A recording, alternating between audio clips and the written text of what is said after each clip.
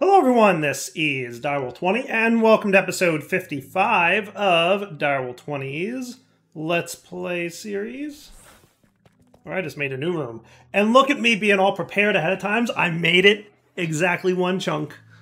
Look at me. Look at how cool I am. Look everybody, I did it. I did all one chunk. I planned ahead. How amazing is that? Not very Dire-like, is it? But I did it. So yeah, I totally did it. Oh, you got picked up, didn't you? Yeah, we got some junk. That's okay. Yoinks. Recorded my location on the warp scroll. So hey, speaking of, let's go get that room added to our teleporter. So this is going to be my reactor's room, as you could have probably guessed. So you're going to go back here. I should probably get you back to this, dude. Yeah. So reactor's room is going to go here. And this is source stone. I can put you guys away for the time being.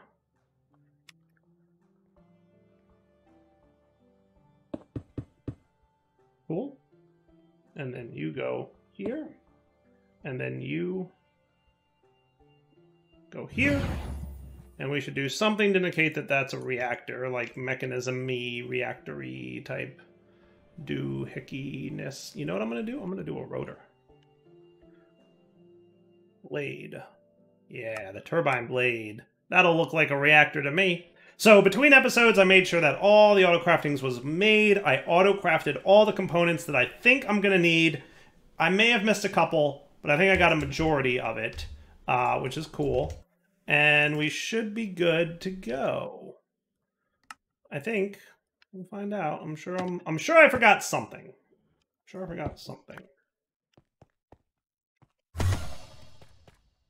find out. Cool. So now this should links right into here. I love it. I love it. It's so cool.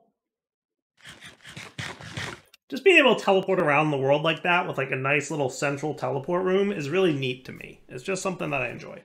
So in today's episode, we're building reactors and turbines. So there's two pieces to the reactor and turbine setup. It's a reactor and turbine, as I indicated. Reactors, you need to fill up with a bunch of water, and then you have to feed it nuclear fuel. And then when you activate it, it'll generate steam. So it'll turn the water into steam. Then you create a multi-block turbine, which you pipe the steam into. The steam will spin a rotor, which will generate RF. And then the steam condenses back down into water and can be fed back into the nuclear reactor. Now, my strong recommendation is that you always pretty much have the reactor getting tons and tons of water constantly. So use a sink or some kind of infinite water source. Because while it is a closed system, sometimes I just find that you just don't want to let that water get too low. So having it, you just want to trust me. So I'm going to start with probably in the back corner. So the opposite corner from the room where I walked in, right? So if we do this, and then we walked in here, right? The opposite corner will be here. So I'm going to build my reactor, you know, one block space away. And we're going to start with a reactor, and that's going to be a 1, 2, 3, 4, 5, 6, 7, 6, 6, 5. So that is a 7 by 7. Okay, and then 1, 2, 3, 4, 5, 6. Okay, so that in total it is 7 by 7 by 7. Cool beans.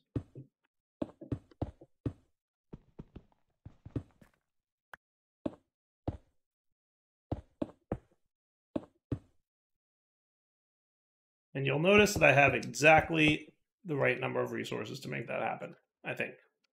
And then we're going to use some reactor glass. And if I'm not mistaken, I'm almost certain that I can building gadget this. So I'm going to start doing that.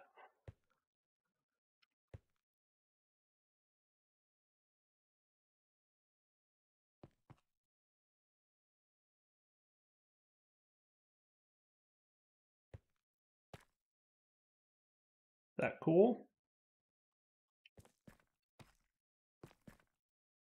Now, I have a few, you know what, I forgot about the roof. I may have forgotten about the roof.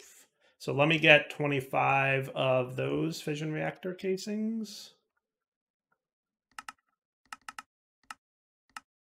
Because I always do this, and I promised myself I wouldn't do it this time, but I always forget that the control rod assemblies on the mechanism generators don't go on the actual roof. They go one block space down, right? Am I right about that? I'm pretty sure I'm right. Hope I'm right, because that's what we're doing. So you should be done now, and you shouldn't need that.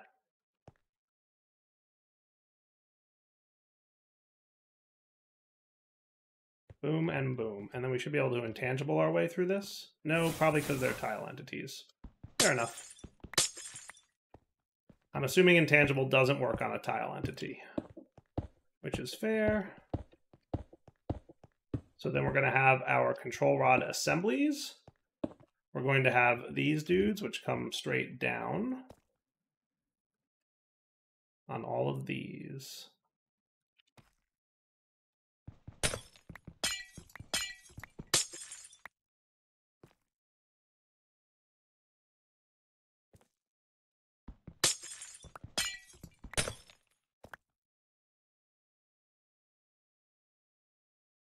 And that should be 4 more remaining, which is just enough to go here.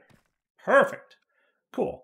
So now if we put our reactor glass in, I believe this is enough to form the multi-block. Am I right about that? Hooray! We have a fission reactor. How quick and easy was that? Super quick and easy. I love it. Now we're going to need some imports and outputs. So I'm going to want to have... I may have made this a little compact for my redstoning, but we'll be fine. We'll figure it out. Not saturating condensers, but fission reactor ports. So we're going to want a port for water to go in. We're going to want a port for reactor fuel to go in. And we're probably also going to want a port, and I'm going to put it here, for the output. And if I use my configurator, we can specify output waste. Pretty sure green is input. And then the final one is output coolant, which I usually stick over on this side. Cool. So you'll output coolant. Then I usually get a sink. I may or may not have a water bucket.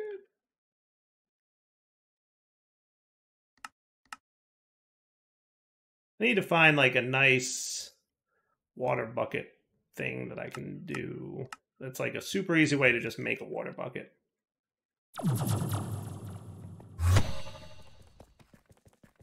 We can pop here. And then we're back. That is kind of cool, isn't it? Isn't it cool? Now, to fill this guy up with water, I'm going to use laser IO, because that is, as far as I know, one of the fastest ways that you can fill up things with water. So for that, we are going to need, I want a bunch of overclockers. And then I wouldn't mind some node overclockers. And I'm going to refresh your memories on how overclockers and node overclockers work and what they do, because they're both important. So the overclockers, as we know, because we've used them a lot, when we set this guy to extract, he can only transfer 1,000 millibuckets, or 1 bucket, every second. That's the best. But if we throw overclockers in there, we can increase that. The most you can do is 4 overclockers in an extract card, and that will allow you to do 8 buckets a second, which is cool. Okay. Now, what side is... that's going to be confusing. I'll figure it out. Let's say... so west, maybe? Yeah, west. Hey, look at that. So we're transferring, you know, a bunch of water in there, which is great. Now, if we were to add on the down another extractor, you will note that if we do this, it's not running. Nodes can only tick each side of themselves once, and an extractor counts as a ticker. Inserters do not. So when you're extracting, it can only handle 1 card at a time per side. Okay? So if we add a node overclocker in there, it adds that 1, but that has to be put on the down side. Okay? So now you'll see both extractor cards can run, but only 2 because I only put 1 node overclocker in there, right? So if I throw another one of these dudes in here and we bump this up, okay, notice it's not running, but if I throw another node overclocker in there, boom. And node overclockers can go up to 8 because you get 1 for free and then the next 8. So that's as high as node overclockers can go. Cool? How great is that? So now we're getting lots and lots and lots of water. That's probably enough water for now. For this size reactor, that should be sufficient. But we'll keep an eye on it and we'll add more cards and overclockers as we need in the future. Cool? So the fission reactor is complete. We are ready to roll. The only other thing we might want to play with is the fission reactor logic adapter, which will prevent our reactor from exploding if terrible things happen. But we'll handle that in a minute. Next up, I would like to build my turbine. So the turbine design that I've gone with is going to be a 5x5. So I'm going to start here. 2, 3, 4, 5. And that should be nicely centered on that dude. 5x5 by 9. Hey, look at that. Perfect. Is that 9? 1, 2, 3, 4, 5, 6, 7, 8, 9. That's actually 10. So cool. Nope. I knew I counted that wrong. I could tell. After playing Minecraft for 13 years, your brain just tells you, hey, Dyer, you did that wrong. Did you know that?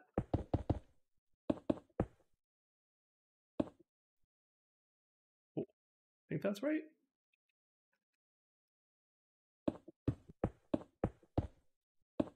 Seven.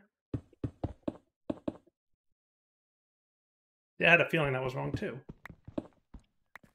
1, 2. Yeah, no, that's definitely wrong. I had a feeling that was wrong. Again, my brain told me, hey, that feels wrong to me, Direwolf. You did that incorrectly.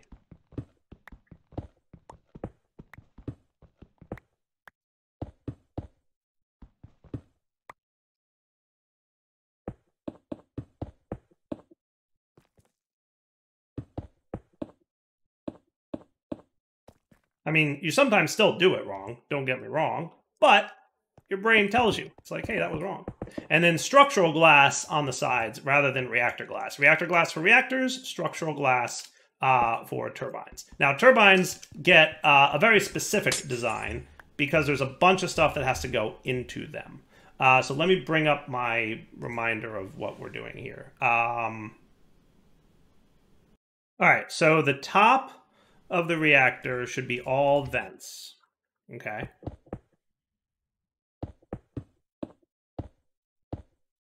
And then on the sides of the reactor should be all vents. You'd think after making as many of these as I have, I'd remember this stuff. But I don't, because I always just look it up when it's time to happen. There's a good entry on the FTB wiki. And then in the center here should be saturating condensers. Okay, and then the next layer down will be all vents again. Except for 3. So it should look like that. Okay, cool. And then the rest can be glass for those pieces. And inside will be 7 of these and 2 electromagnetic coils. Okay, and then from here you're going to get your 8 pressure dispersers, and there's rules to this, so depending on the size of the reactor that you're building, you can follow said rules. Did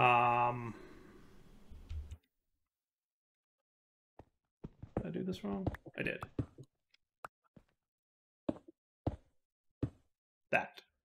And in the very center will be the rotational complex, which I thought I made. There it is. Yes. Nope, just didn't see it. Cool. And then on the outside of this bit will be the last few turbine vents. Is that right? So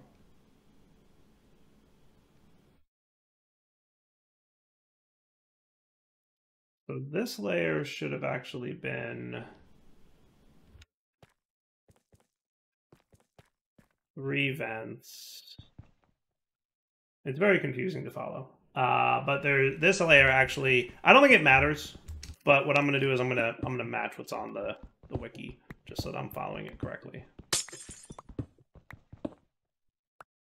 But this can be glass. I'm going to make the front like that. Cool. And then the front will always be glass. And then you guys, instead of glass here, I don't think it super matters, to be honest with you. This is layer 2.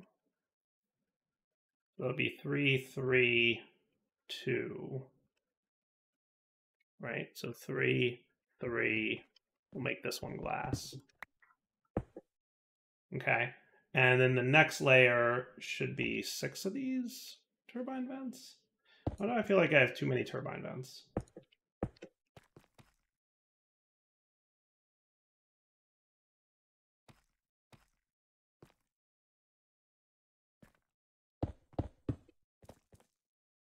I don't feel like I have too many turbine vents. I should have 45 of them. I put them on the top here, right? Yep. So there's 9 there.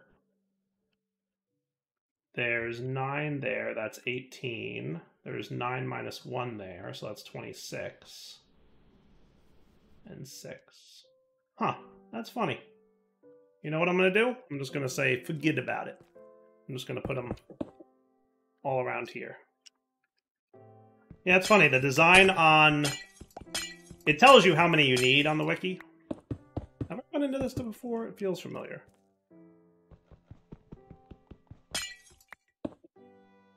That should be fine. So a 3x3, a 3x3, and then you can also have a 3x3, and we'll just call it a day. Cool? Works for me. Now, straight down from there, you're going to have this, and then you're going to put 1, 2, 3, 4, 5, 6, 7, 8 turbine blades, and it'll fill it all the way up for you. Cool? And then if you want, you can do building gadget to get this. And that should be cool.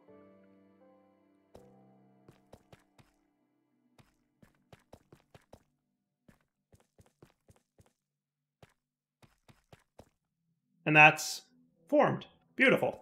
So now what we have to do is get, we're going to want to pump the steam into here. So the turbine gets what? There's a turbine valve. Did I make those? I made the reactors. I don't know if I made the turbine valves. So let me get 2 of them. Probably only need 1 of them, but I think it makes 2 at a time, doesn't it? Yeah. So no big. Yeah, I told you I got most of the stuff that I need. And this is where your steam will come out. So steam comes out here and into there. So for that, I'm going to use an ultimate pressurized tube. And I always forget exactly how many of these we need. We might need multiple. I forget. Because I built big reactors, I built smaller reactors. I forget, you know, exactly how much is created and how much is generated and all that stuff. So we'll get, you know, the ultimate pressurized tubes. And I might wind up doing like 3 of these. Okay. And then we can use this guy set to extract. So that'll pull the steam out of here. So it'll have water, fuel, it'll generate steam and waste. Right? And the steam will go into there, and it'll spin the turbine. And I think we also actually do need the turbine valve for power. Okay? So you can go here, and we can get a plug. Which, guess what? The item model was fixed in the update. And you can go on the generators network. Cool. And usually what I'll do to prevent this guy, because he will occasionally, he will overflow eventually, which is not the end of the world, but it can be, because sometimes when it overflows energy, it's a problem. Because I think when it overflows energy, it might start backstuffing the steam, and then this thing will overheat and explode in a very deadly and horrible way, which we don't want to have happen. You'll notice I built my reactor awfully close to my base, because I'm feeling pretty confident. Okay. So we're going to get a new flux point here. That should be fine. And I'm going to add you to the generators network. So you void energy, but I'm going to give your priority negative 1,000. Okay. Which is good. Except I probably don't want you running just yet. So maybe...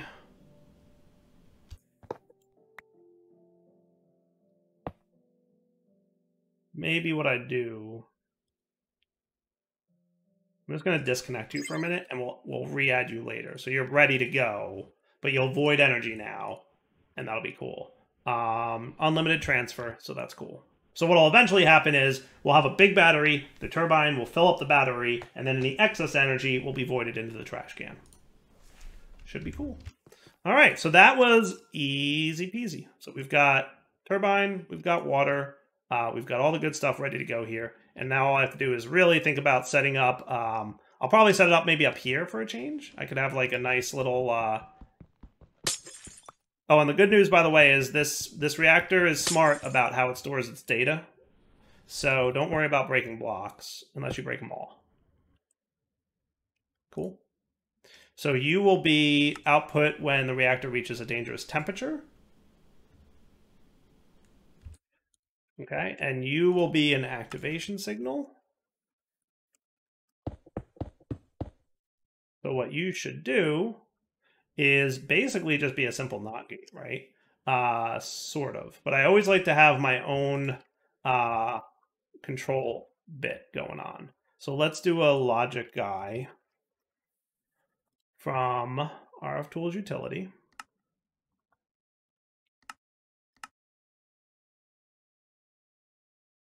And that should be quick and easy.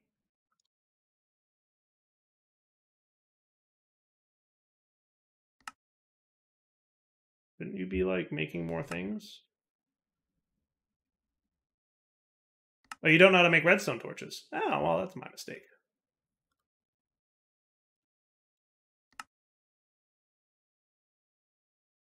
That is my mistake.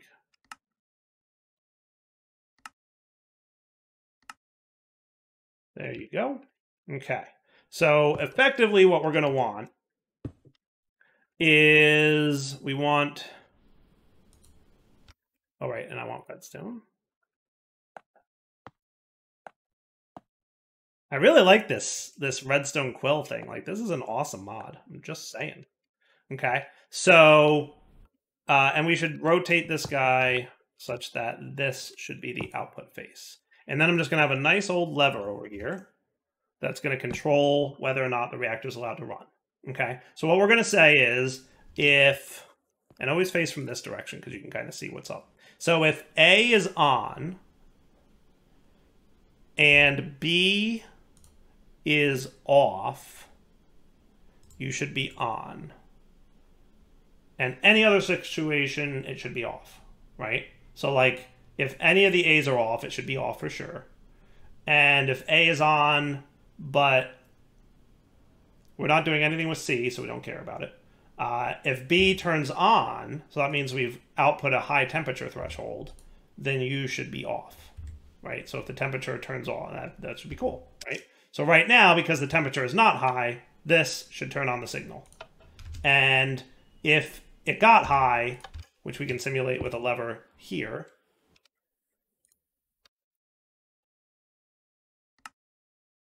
right? So this is simulating the lever. That would turn off the signal, right? So if it overheats, it immediately turns off.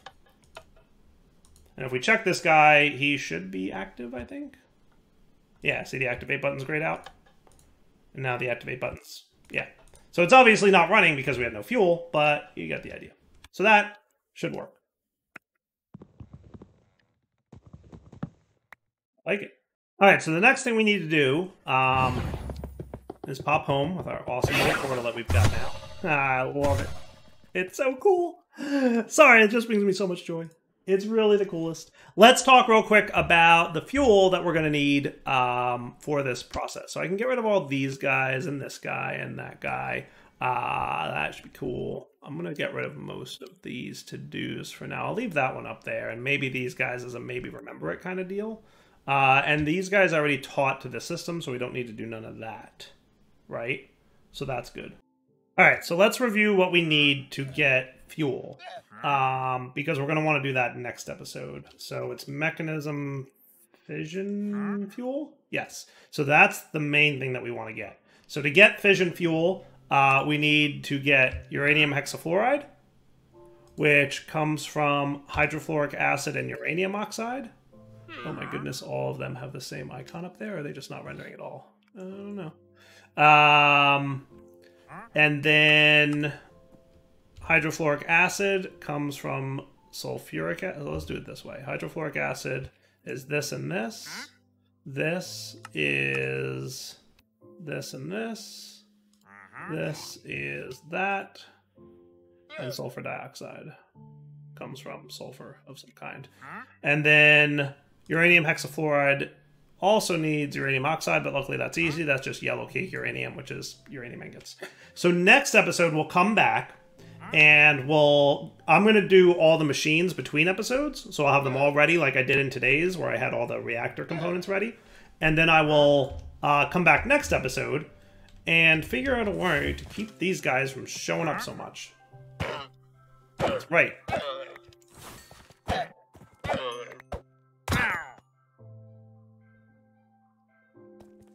I probably won't figure that out. But what I will do is get this production line going so that we'll have fissile fuel. And then depending on how quick, I think I can get this going pretty quickly if I make all the machines ahead of time. And then what we're going to want to do is have nuclear waste processing and get ready to do plutonium and polonium. Now, interestingly, the solar neutron reactor is going to be a little bit of a problem. Because I need sunlight, don't I? Yes, I do. And I built this way underground. So that's a problem for future Dire. Current Dire is not going to worry about it. Future Dire is going to solve it. Whether that involves teleportation of some kind, I don't know. Pretty sure nuclear waste is not allowed to go through quantum entanglements, but I guess we'll find out. I'm pretty sure it's blacklisted from that, but I might be wrong. Well, we'll find out next episode. For now, Del20 sign off. Hope you guys enjoyed the episode. We might just have one really long pipe. For now, take it easy.